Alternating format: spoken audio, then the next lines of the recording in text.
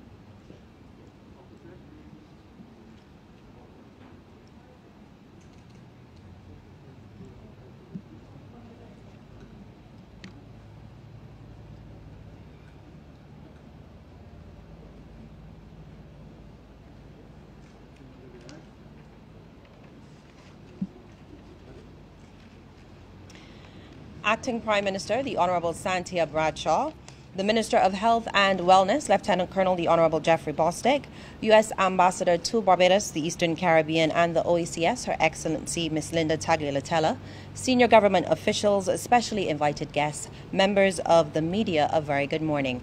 And thank you for joining us here at the Grantley Adams International Airport for the ceremony to mark the arrival of more than 70,000 doses of the Pfizer vaccine, which have been kindly donated by the U.S. government. And now we will have welcome remarks by the Permanent Secretary in the Ministry of Foreign Affairs and Foreign Trade, Ms. Simone Rudder. Thank you, Ms. Lord. Thank you. The Honourable Santia Bradshaw, Acting Prime Minister, the Honourable Lieutenant Colonel Jeffrey Bostic, Minister of Health and Wellness, Her Excellency Ms. Linda Tagliatella, Ambassador of the United States to Barbados, Dr. Kenneth George, Chief Medical Officer, Permanent Secretary Cheryl Aline, and other officials from the Ministry of Health, Dr. Elizabeth Ferdinand and Major David Clark, coordinators of the Barbados National Vaccination Programme for COVID-19, media representatives, ladies and gentlemen, good morning to you all. It gives me great pleasure to welcome you this morning to the ceremony for the arrival in Barbados of the Pfizer vaccines donated by the Government of the United States of America. Today's shipment of just over 70,000 doses, as we've just heard, is actually the first tranche of Pfizer COVID-19 vaccinations that Barbados will be receiving in the context of the contribution by the United States of America of almost or over 5.5 million doses of the vaccine to the member states of the Caribbean community. It is often said that COVID-19 is a global pandemic which requires a global response. And we are therefore very happy that here in Barbados we are able to receive the support of the United States in this particular area to our efforts and programs to manage the scourge of COVID-19. The United States has been a long-standing partner for Barbados, and the countries of the region, and Barbados accords the highest priority to our bilateral relationship. We will now receive comments. Oh, are you going to do that part about the comments? Go right ahead. I'm usurping her role. We'll now receive comments by Minister Bostic, followed by Ambassador Tagliatella, and the Acting Prime Minister will then make an address. I thank you for your attention. Mr. Bostic.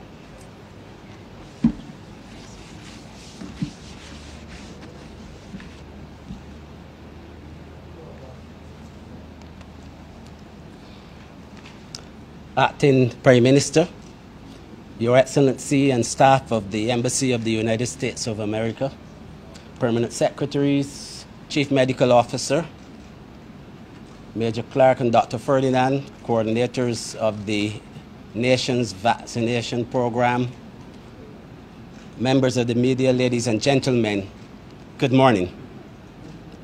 We are here another time, and each time that I come here, for me, represents a very big step forward in our quest to make vaccines available to all Barbadians and all residents of Barbados.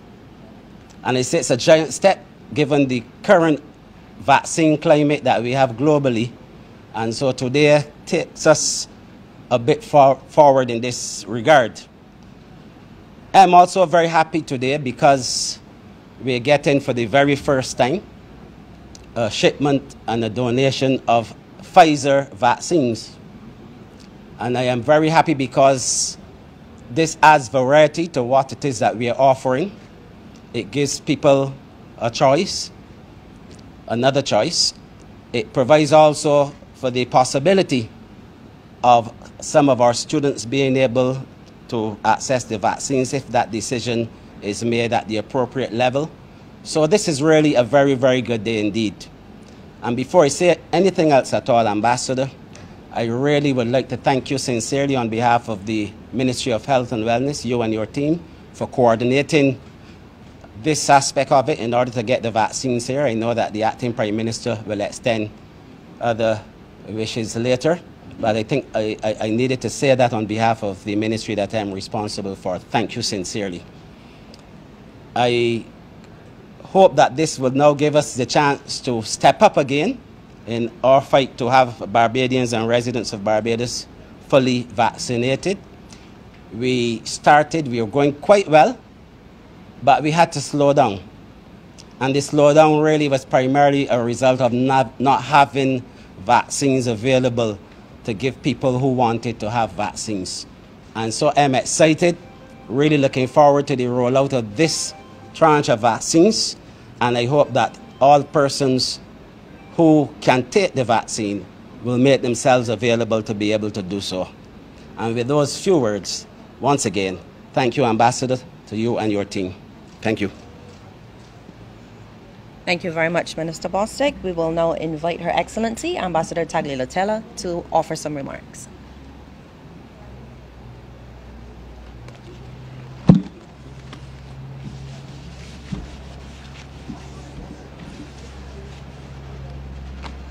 Protocol having been established, I will proceed.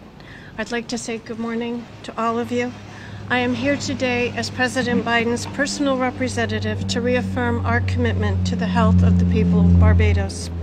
The United States is proud to donate more than 70,000 COVID-19 vaccine doses free of charge to the people of Barbados.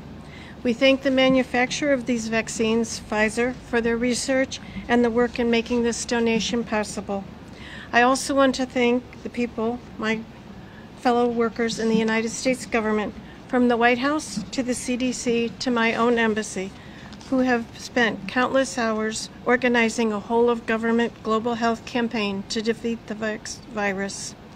I want to thank, too, the Prime Minister, the Acting Prime Minister, and Minister Bostic for their leadership and dedication in the fight against this pandemic.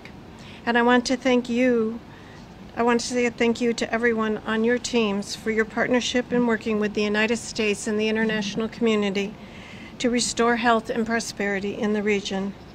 In order to stop COVID, we know we must work together, and I'm so thankful that we have such outstanding partners in the government of Barbados. President Biden has committed America to providing vaccines around the world. He understands, and I understand, that no one is safe until everyone is safe. Let me say that again. No one is safe until everyone is safe. That is why I'm proud that this vaccine donation complements the vaccines that the United States has already made available to Barbados through the COVAX faculty. Through COVAX and the $4 billion contribution the United States has made to the global vaccine effort, we helped deliver more than 100,000 AstraZeneca vaccines to Barbados in April and May. Now, in August, we are donating 70,000 more of the Pfizer vaccine. And why? Once again, because no one is safe until everyone is safe. The Pfizer vaccine is the only vaccine approved for use in children as young as 12 years old. All vaccines that the United States government donates are approved by the United States Food and Drug Administration and the World Health Organization. These are the same vaccines that are available to Americans and are the same doses that are being shared across the globe. We know Barbados takes this pandemic seriously, and we know that vaccines are the fastest way to end it. Yes, I live in the real world, and I know that there will be some who will seek to discredit and confuse. Faceless online accounts will spread mis- and disinformation. But the fact is, too many Barbadians, both on this island and in the United States, have died from COVID-19. Our cooperation today says that we choose science, facts, transparency, and saving lives.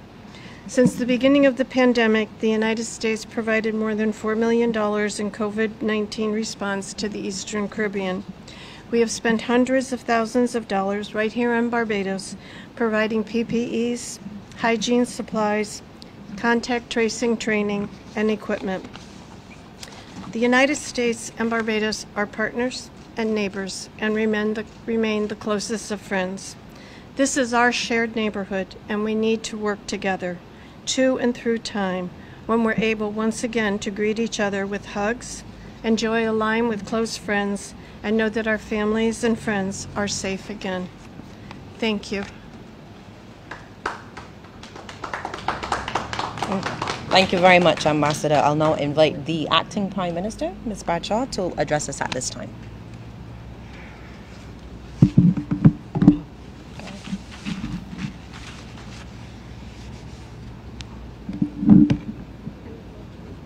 My colleague, Lieutenant Colonel Jeffrey Bostic, Your Excellency, Ambassador Tagliatelle, Chief Medical Officer and medical officials, members of the media, ladies and gentlemen.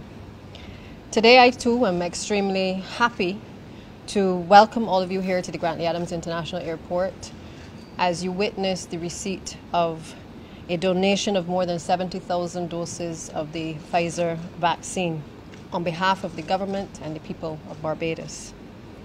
It was just yesterday, about 24 hours ago, that colleague Minister Bostic, myself, senior officials from the various ministries, foreign affairs, had the opportunity to meet with the Admiral Craig Fowler of the United States Southern Command to discuss strengthening ties between Barbados and the United States Army.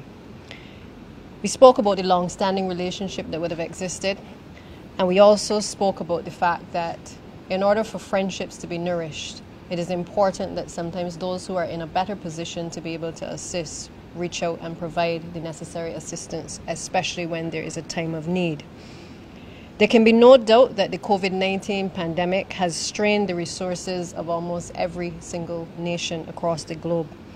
But the reality is that we didn't all enter this crisis at the same time or on the same page or even with the same resources. And therefore the impact on each country has been different. This places a moral obligation on those who are better off to lend a hand of support to those who may not be. In the Caribbean, with our tourism-dependent economies, we've been hurt more than any other. With more world travel still a fraction of what it was pre-COVID times, we're still struggling to get back on our feet. But across the region since early last year, we determined as a region that we would not be defined by the struggle we face, but by the character of the people who we are. As a region, you would have seen us over the course of the last year sharing vaccinations, sharing human resource personnel, sharing knowledge about the vaccine and certainly about in the healthcare fraternity. And we've shared our test kits as well, because just last week we had to provide some test kits, I think, down to Dominica. So we have been assisting each other as Caribbean neighbors. Whenever there's been shortages, we've come to the assistance of each other. We made sure that we operated by that old maxim, a friend in need is a friend indeed. I trust that this gift today, for which we are truly grateful, Ambassador, represents the rekindling of a Barbados-United States relationship, indeed a CARICOM-United States relationship, that is far more representative of what we once enjoyed. Madam Ambassador, the government of Barbados looks forward to working with you and the Biden administration in order to achieve this. Relationships aside, however, though we cannot stray too far from the thing that has brought us here this morning, the gift of these 70,000 doses of the Pfizer vaccine, it is critically important to us because we are fully aware that despite how well we have done in managing the spread of the virus among our people, we are nowhere near where we should be at this time. Had we been living in a world where fairness and equity underpinned how we dealt with each other, things would no doubt have looked far different than they do now. Today, just over 34% of the world's population has received at least one dose of a COVID-19 vaccine, and only 16% has been fully vaccinated. Globally, 4.54 billion doses have been administered, with 36.5 million now being administered every single day. But here is the challenge. Only 1.2% of people in low-income countries have received at least one dose of the COVID-19 vaccine. Can we ask for a more vivid picture of the challenge we face as a developing country than that? Is it at all possible that those of us with the power to make decisions do not recognize that as long as the ambassador also referred to, that as long as one corner of the globe where the virus is ignored, then the rest of us remain vulnerable so long as that is allowed to happen. Here in Barbados, for all of our successes, we've been able to provide the first dose of a vaccine to just over 100,000 persons and the second dose to almost 83,000. In essence, we've only covered about a third of our population. Today's donation, however, will provide us with the opportunity to re-inject some momentum into our vaccination program, and we're certainly looking forward to that. I don't think the timing could even be better, given that we're in the middle of consultations with the general public about vaccination and testing, and I'm sure all of you are well aware of the vigorous debate and the various opinions that have been contending. But the truth of the matter, we can do nothing unless we actually have the vaccinations available to us. The other thing we have to recognize as well is that it's not just about acquiring a vaccine. It is also about ensuring that small countries like ours have access to a variety of vaccines. For while we talk so much about vaccine hesitancy, we cannot ignore the fact that in many cases, individuals are not necessarily against the vaccine per se, but also want to have a choice as to which vaccine they should take. And to date, this has really only been possible in Barbados in a limited way. Today, we are pleased to say that we have options in relation to some of our vaccines. Achieving the herd immunity that we seek will be influenced by the ability of the consumer to choose the vaccine with which he or she is comfortable. That is a natural offshoot of people taking the opportunity to educate themselves on the subject. And the government of Barbados will continue to work with our partners and our friends to try to provide Barbados with alternatives.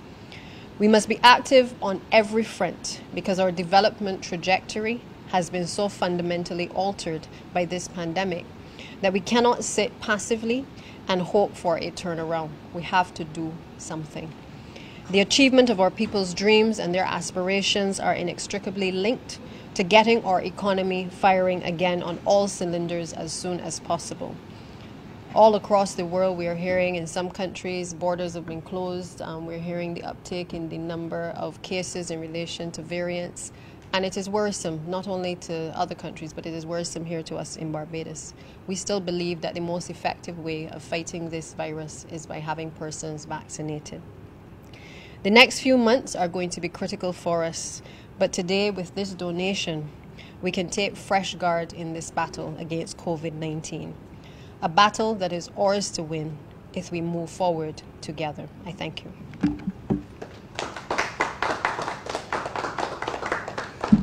And thank you very much, Ms. Bradshaw. I'm not sure if there are any questions at this time. Marlon? I have two questions. Could you give us an idea what's the expiration date on these vaccines? And if we're actively considering giving children? Ms. Bradshaw? Thank you so much. First of all, in terms of our consideration of children, I think we've always said before that we will be guided by the science. And the science obviously has indicated that certainly children from ages 12 were able to take the vaccination. Those matters are before the vaccination committee, and we are awaiting their guidance in terms of how and when we can obviously be able to have that conversation with the public. I think in my other position as Minister of Education, I would have to say that nothing will happen in relation to vaccination unless there is consultation, and the widest consultation with our stakeholders, in particular parents in this country, because I know that they have a number of anxieties about this whole exercise, even for themselves and taking the vaccination. But it is our intention that so long as we are able to have enough supply on island, that we are able to offer that to the wider population, and that includes certainly our students as well. I'll let Minister Bostic reference the first question for you.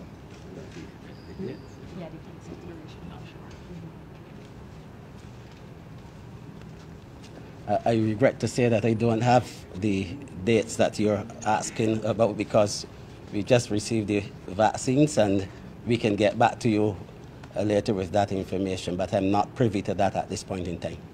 Sorry about that. And to clarify, is it exactly 70,000 or we're saying over 70,000? There's 70,000, 200. Yeah, and there'll be two other shipments of that. Good morning, Minister. Can you say if you had to make any special arrangements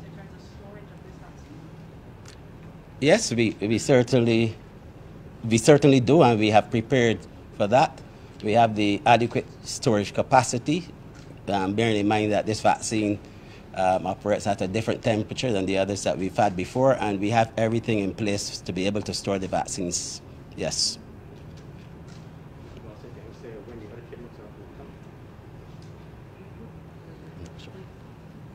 I'm not sure myself.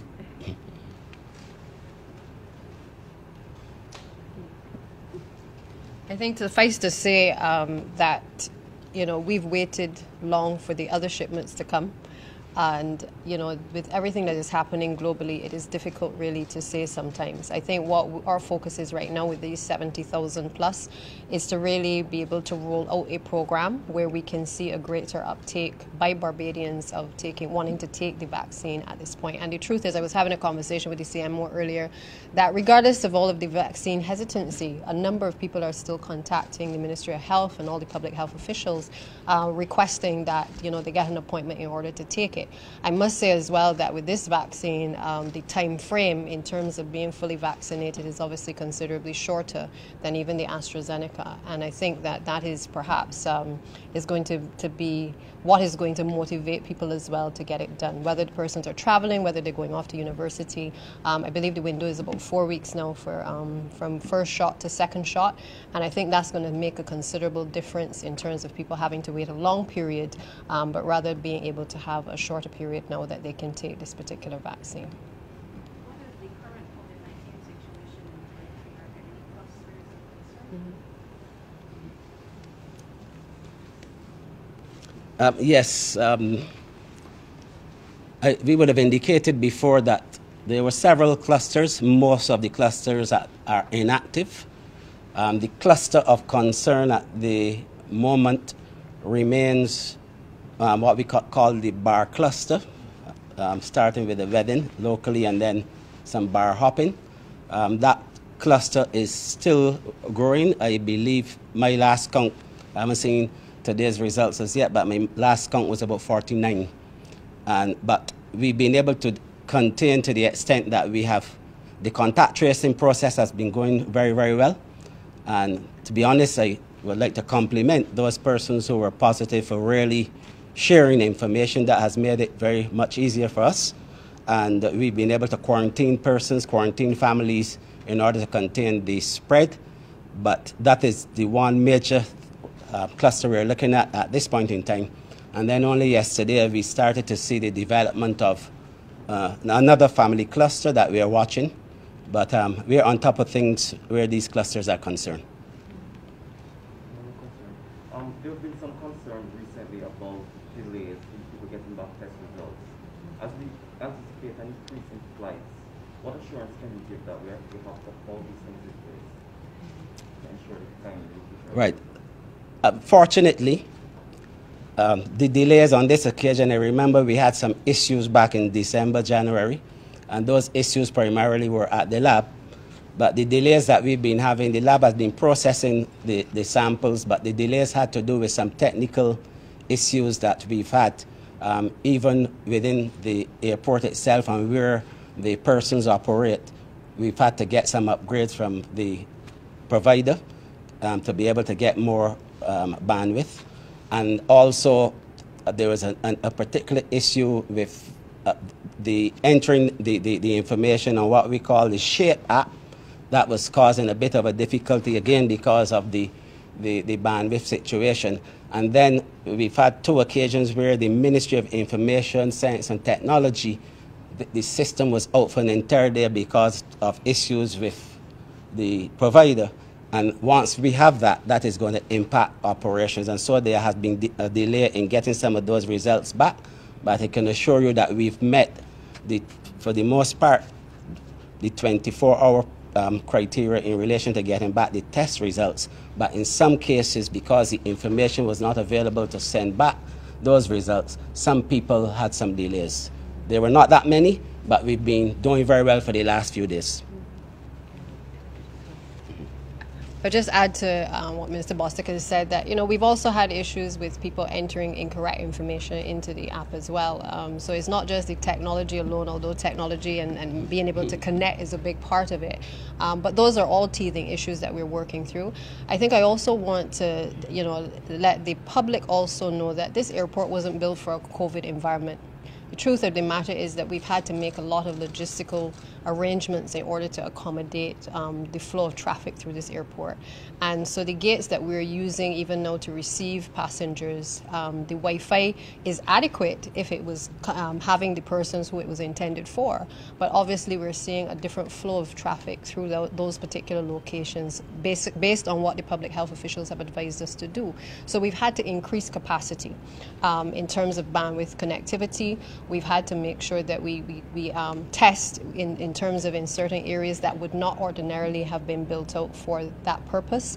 And so I think we need to talk the country through the changes that have had to be made in order for people to appreciate that, yes, there may be delays from time to time, but the delays sometimes are not deliberate. There are obviously logistical issues and cost issues that we are trying to grapple with in order to make the process of coming through the airport an enjoyable one, because nobody more than us understand how important it is that when you come to Barbados, you want to feel as though this is your first time on island in some cases, and you want that the process of coming through Grantley Adams International Airport is a good one.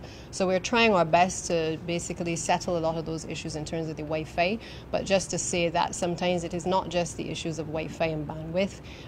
We have to deal with the issues of verification by passengers of their information, and sometimes the information goes to the wrong address. So we're working through those difficulties, and hopefully as we get the increase of additional passengers, we will be able to make that process for them a little bit more comfortable. One final question, though. Since the introduction of penalties for people trying to pass off fake test results and vaccine certificates, has anyone been charged? Anybody been charged? I'm not aware that they've been charged. I suspect that it may be in some cases a deterrent to the persons who realize that Barbados is a bit more serious about persons who present false certificates. But we have to be real. I mean, it's not just happening in Barbados. I mean, it's happening across the world. People don't necessarily like the idea of all of these changes that have had to be made in terms of being able to move from one country to the other, and people will always find ways around it.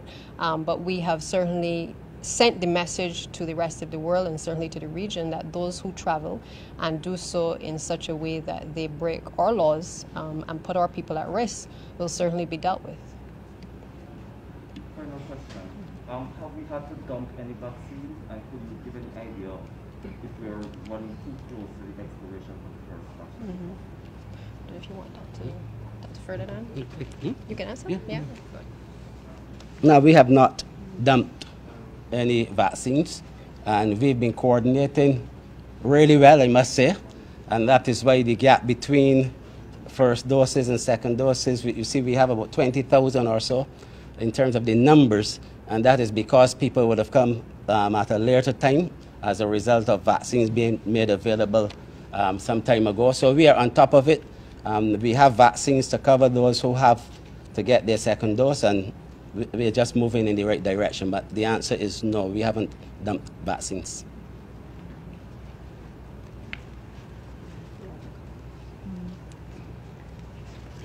Again, I want to just thank you, Ambassador, and certainly to the people of the United States of America, and certainly to the government as well for this donation. I really think we sincerely appreciate the contribution. And just to reiterate that our relationship by this donation, and certainly all the work that you've been doing, will continue to strengthen our ties with the United States of America. Thank you. And as we close, let me just thank the Acting Prime Minister, the Honourable Santia Bradshaw, the Minister of Health and Wellness, Lieutenant Colonel, the Honourable Jeffrey Bostic, U.S. Ambassador, Her Excellency, Ambassador Linda Tagliatella, members of the media, especially invited guests for joining. Good morning.